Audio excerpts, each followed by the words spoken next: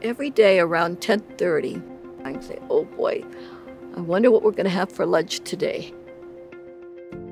On Lok is a community first and foremost. If you'd been here a few months ago, you would have seen a place that was full of immense activity.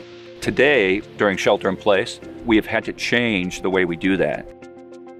Shelter in place has been very difficult. It's getting lonely.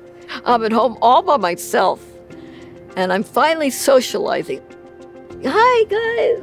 Hi, I'm happy to see you today. For me, you know, that's the only socialization I get in the day.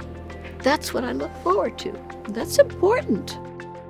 We're working each and every day to deliver a warm and nutritious meal to the seniors. We provide over 250,000 meals a year. Not everyone can come here, and we know that. So we go to them. And when our drivers deliver the food, they are providing the only interaction that some of those people have. Every day I deliver over 40 meals to the seniors in San Francisco.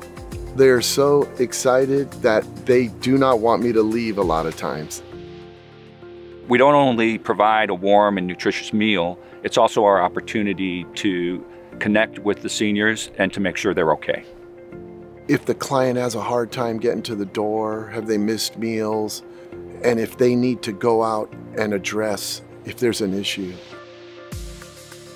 Jose, he's always looking forward to my visit.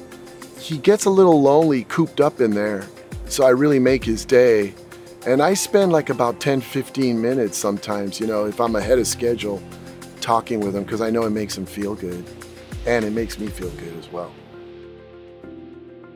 It's amazing that something so simple can bring so much joy. To so many seniors, it's a way to stay connected and to know that they are cared for and have resources to help them through these difficult times. Here at Lok, we've been working to increase our capacity to deliver more food. So we're asking people to support us now and to join us in our efforts. I look forward to coming here daily. It's like a second home to me. It's just a little tiny lunch, but it's a miracle.